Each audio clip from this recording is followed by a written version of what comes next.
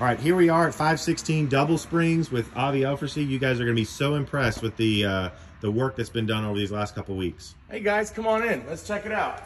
So we've got the guys have been busy here this week.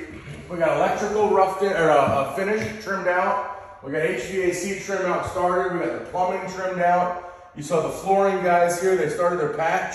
So we've got a little bit of drying still to do. They'll probably be back later today to start laying the laminate flooring. We've got that staged over here, so let's walk through and see it. So we probably got 10 cans in this room, and then a ceiling fan, so lots of natural light coming through the window. And then at night, we've got the overhead light, the recessed lights in all the closets throughout the living space. I think really modernizes the space. And then with ceilings that are only 8 feet tall, not having a lot of light fixtures come down helps to elevate the ceiling height a little bit more. So coming through, you can now see how this kitchen, once we have all this flooring in, the kitchen and the living room will flow together really nicely. Look at that kitchen space. Yeah, but now you've got a nice kitchen space. We can come through here and you can see. This was a bedroom before, right? Yeah, this was a bedroom. So now you got plenty of kitchen space. It spans over here into a pantry. Oh, careful. And then we've got the full laundry room in here. The plumbing guys have already roughed that or finished that out. So it's a great size laundry room. Yeah, whether it's additional storage space, a mud room, laundry room, however you're going to use it, we found lots of little pockets of space in this house. So again, this kitchen very functional. 3 feet in between the island and the countertops, all the way around. So plenty of space to work, plenty of space for multiple people to be in here. You got the stove going there with the overhead. Down at the draft hood, we got a microwave here, dishwasher, fridge obviously goes here, so very functional space. Set up for a table if somebody wants there. You could easily put a dining table out here if you actually needed a dining room, but you know, the 4-bedroom house like this, you've got lots of entertaining space. Yeah. So coming through here, you can see all the lights, again, recessed lights throughout the hallway, ceiling fans in all the bedrooms. Plumbing trim out was in. We've already got the faucets in. You can see we've got tubs ready to go, toilets in. This house is almost ready to live in.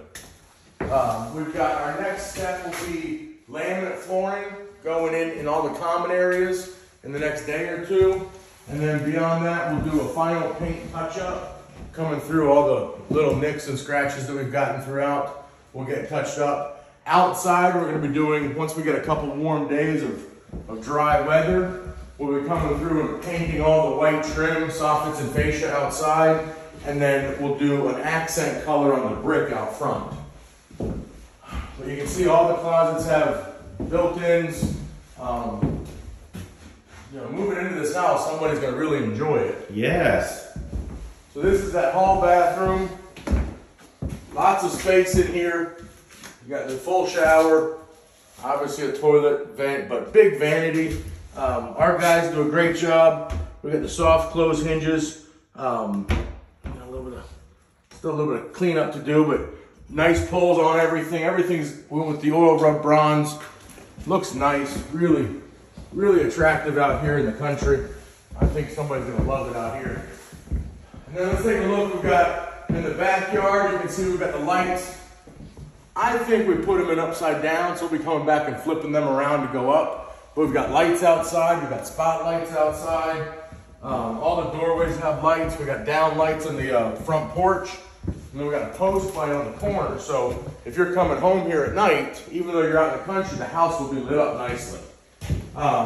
Master bedrooms, you got recessed lights in the master bedroom, nice big ceiling fan in here. And then we got this trimmed out. So I keep coming back to, for what this house had for a master bathroom. Oh my goodness. Originally till today, I mean, the whole bathroom was as big as this small area was. It was a sink like you'd find in a 7-Eleven bathroom. So now it's very easy for 2 people to get ready in the morning. Again, even small things like the raised countertops, you know, yeah.